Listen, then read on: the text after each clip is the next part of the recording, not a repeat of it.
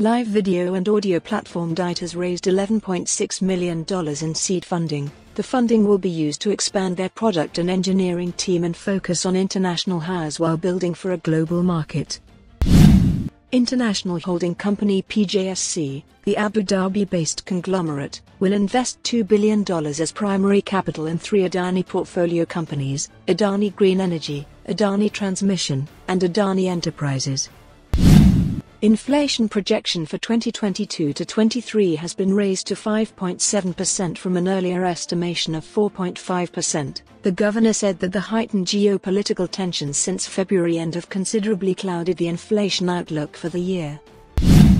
After sliding for 3 consecutive sessions, Indian equity indices settled high on Friday. Sensex settled at 59,447.18 points, whereas Nifty at 17,784.35 points. That was BizCapsule in 60 seconds by IET.